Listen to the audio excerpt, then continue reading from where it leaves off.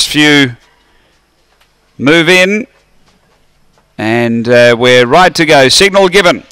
Race 10 ready.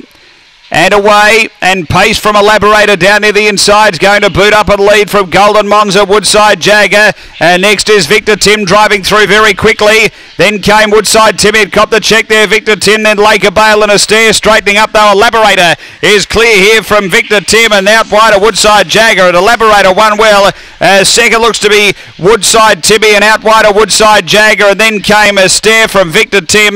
Behind those then we would have had Golden Monza. The time here is around 18 and 90. Elaborator, number 1. Too good here off the inside draw, and she had the front spot, and there's a bit of traffic in behind bumping around.